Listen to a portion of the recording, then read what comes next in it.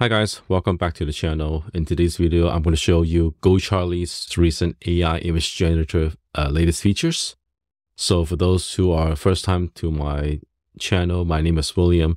I review a lot of AI related softwares so you can help you make a better decisions of picking the right software for your business. So let's get started. So I'm inside GoCharlie's dashboard. So inside, we're going to look at the image tricks. That's what they call it. And the first one we want to see is image in painting. And what that means is you can actually add an image and then you can actually tell GoCharlie to replace certain objects inside the image. So we're going to choose a stock photo. So we're going to select this image. It will be a coffee cup with a pen, physical notebook, and a pair of glasses. So let's say I want to replace the coffee cup. I'll put in coffee cup, and I want to replace it with a tea instead of coffee. I'll put in tea in a green cup. Things I want to avoid. Any sort of blurry images. And I'll hit fetch. So once you hit fetch, it will give you two outputs. And I'm not going to pause the video. I'll let you guys see how long it will take to generate two sets of image variations.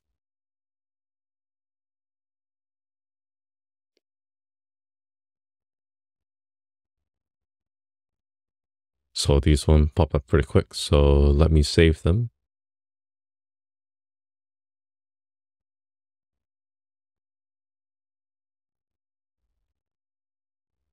So I've got the original image right here, zoomed in.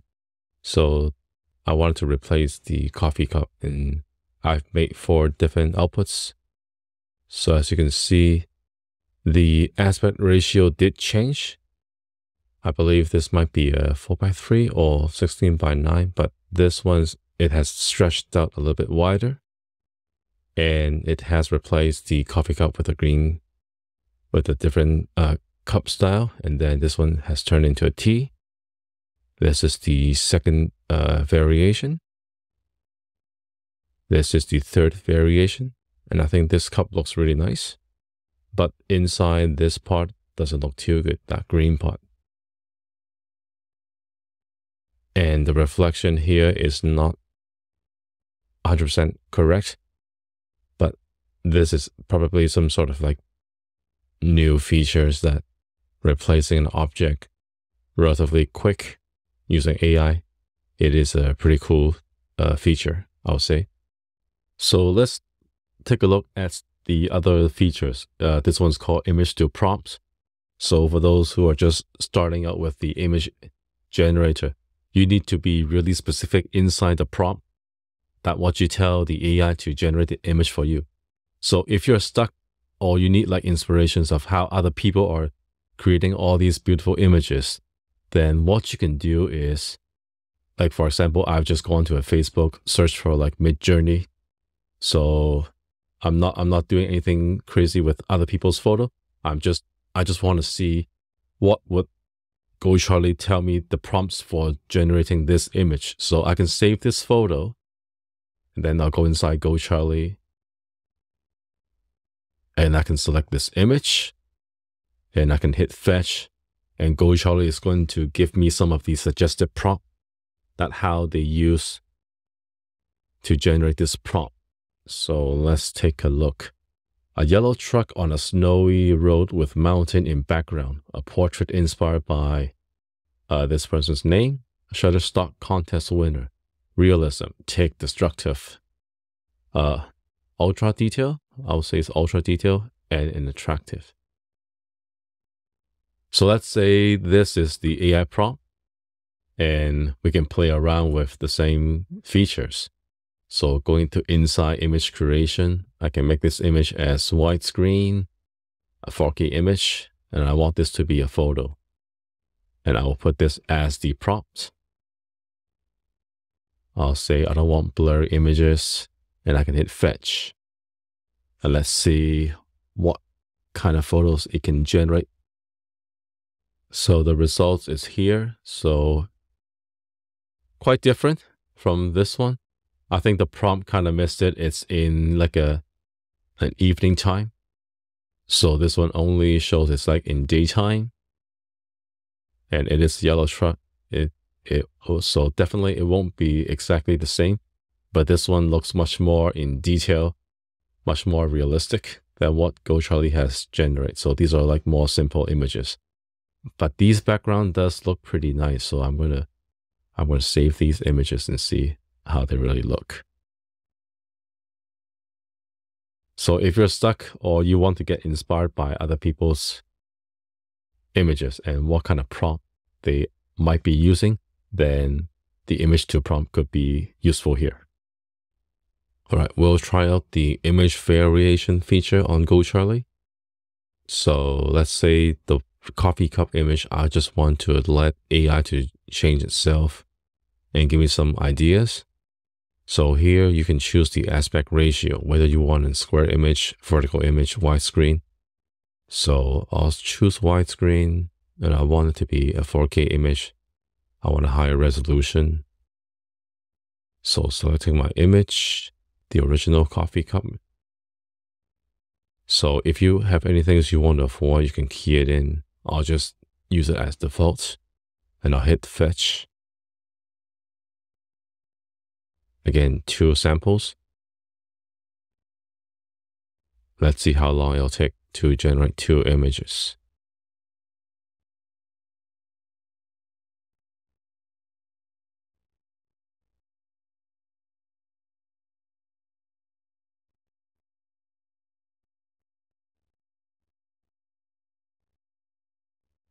So as you can see, you can start finding like weird stuff.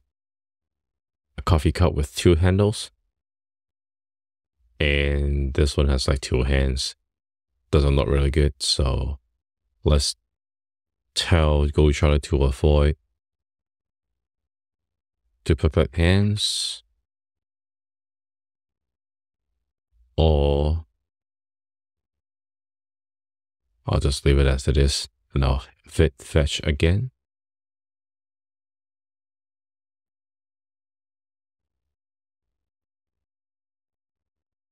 And I guess it'll be good to rate it, to give it a like or dislike. So it helps the AI, it can train the AI what images we like. We'll do that next time. And let's see how the second ring goes and see, are we getting better images or not? All right. We have the first image. That took around 3 minutes. As I paused the video, it took too long. So let's see how long it'll take to generate the second image. But by looking at the variation, notebook with a coffee cup. This one has a coffee cup on the left. It's been cropped out. And then it's just the physical notebook. There's no pen and glass. So this is not what I want. So I'll hit dislike. And let's see how much longer we'll need to wait. So I'll just pause the video. So I've been waiting for more than 5 minutes, not getting the second image. So what I'm going to do is I'll just hit fetch again and see if it'll speed it up. I'm not sure whether it's the backend is too busy. So let's see. So this time, this one came back really quick. But again, the quality is kind of off. The notebook has been sort of destroyed with this separate hand, with this coffee cup, and this coffee cup has no handle. This doesn't even look like a cup. The image doesn't look good. So I think this will just be like a really experimental feature for now. you are using GoCharlie primarily for the content generation instead of just all these AI image generator. Because if you solely just want like really good images from elsewhere, then you can go with like using Midjourney or some of the other tools out there. So it's good that they've got this feature, but yeah, don't expect this is going to be like you'll get a home run. This will be like a winner for all these AI copywriting tools. So this wraps up my video review for GoCharlie's image creation part. And if you want to see some of my other GoCharlie reviews, I'll leave it in the description or somewhere in the screen. So I do hope you enjoy this content. If you think this was useful, please give it a like, subscribe to my channel. And if you have any specific things you want me to review, please leave a comment down below or reach out to me. And I'll see you in the next one.